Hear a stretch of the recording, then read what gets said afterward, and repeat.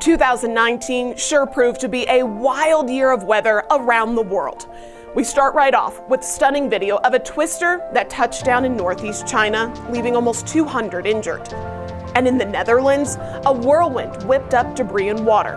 And another tornado came dangerously close to a southern Spanish town. But let's take a look at what else happened in Europe this year. Venice, Italy experienced some of the worst flooding the city has seen in more than 50 years. High water levels inundated historic landmarks and left behind billions in damage. Got snow? Romania sure had plenty. Authorities had to carve a path through the 12-foot-tall stacks of snow. Now we put the pedal to the metal and head to the Middle East, where people raced to stay ahead of a giant cloud of dust in southern Iraq. I wonder though, do dust storms have to obey speed limits? Think traffic in your city is bad? Well, check out Guadalajara, when the streets filled up with 5 to 6 feet of ice.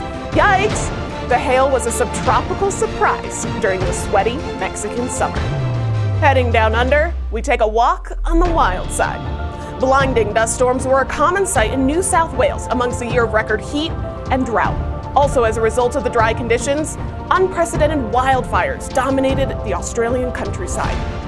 Just like this year's Atlantic tropical season, the Eastern Hemisphere produced powerful storms as well. Here's a peek at a few. In the northwestern Pacific, Super Typhoon Hagibis sent waves crashing into Japan. Super Typhoon Camry lashed the Philippines with wind and rain. And in the southwest Indian Ocean, intense tropical cyclone Kenneth slammed into Mozambique. That's just a brief summary of this year's jaw-dropping weather moments. Want more?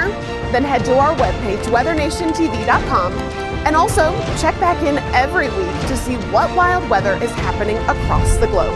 For your Weather Around the World update, I'm Meteorologist Viki Knapp.